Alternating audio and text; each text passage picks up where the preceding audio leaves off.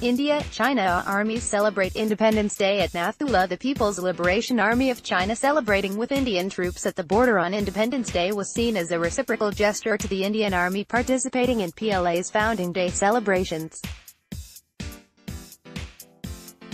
Loading. New Delhi. On the occasion of India's Independence Day on Wednesday, the armies of India and China held a special border personnel meeting, BPM, at Nathu Pass, Sikkim, an army official said. The meeting took place in an atmosphere of warmth and friendship, with an aim to enhance mutual trust and border peace, the official added. The People's Liberation Army of China celebrating with Indian troops at the border on Independence Day was seen as a reciprocal gesture to the Indian Army participating in PLA's Founding Day celebrations earlier this month.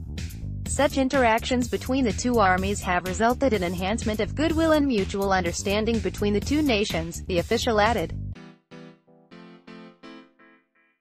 The armies of India and China were engaged in a 73-day-long standoff in Doklam last year, due to which ties had become frosty.